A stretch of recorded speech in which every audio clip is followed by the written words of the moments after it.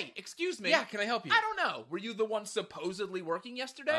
Yes. Great, then how about you explain to me why you took it upon yourself to close early? Excuse me? I showed up at 5:01 yesterday, and you weren't here. Yeah, we close at 5. That doesn't explain the door being locked and the lights being off 1 minute later. It literally does, though. You really expect me to believe that you kept this place open until 5 and were completely gone by 5:01? Yes, I do it every day. That's impossible. I think you grossly underestimate my motivation to go home. But I told you I was coming. I mean, I called and everything. Okay, And so you knew I was going to show up, and you still didn't wait for me. So you expect me to stay open indefinitely every time a customer calls and says they might show up? Yes! You are a very silly man. Okay, you know what? Hi, is there a problem here? I demand you fire this employee. What? Why would I do that? He's closing early when you're not here. Is that true? Of course not. Liar! What makes you think he's leaving early? Because I showed up 1 minute after closing, and he wasn't here. Why would he be here after closing? That's what I said. Nobody can close that quickly. Sounds like Joe can. No, this is ridiculous. You either fire him right now, or I am never coming back. Aw, you promise? Joseph, come on now. This is actually a difficult choice. What? I mean, I have to decide between an efficient, long-time employee